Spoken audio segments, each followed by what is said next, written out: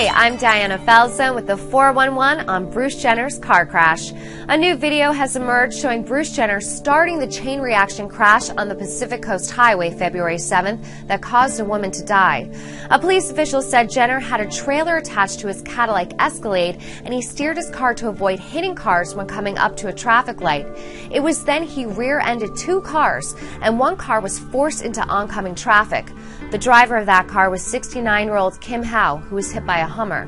The LAPD said they are still deciding whether to issue a citation that could result in criminal charges. The police official who explained the video to the Associated Press did so anonymously. He added that the video was captured by cameras on an MTA bus. Law enforcement officials originally thought the Lexus hit the Toyota Prius, but now it looks like Jenner hit the vehicle. The video also reveals that Jenner was not texting and driving, and a field sobriety test showed that he was not intoxicated during the time of the accident.